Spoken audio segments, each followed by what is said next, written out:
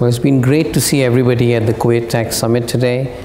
We have covered topics from the region. I think we have covered areas like CBCR. We've obviously discussed issues around, how indirect tax is coming into the region, particularly also about the big tax moment for United Arab Emirates with the new CITs on the horizon. Obviously, it's all about bringing it home in Kuwait and to talk about, effectively the whole tax inspection process, which is such a key process, not only from a tax technical point of view, but from a practical point of view as well.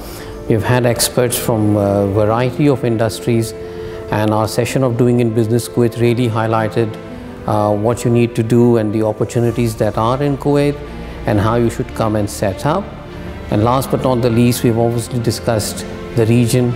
We've looked at the bigger markets like Saudi, and we've spoken about obviously all the transfer pricing and the major changes happening in that territory.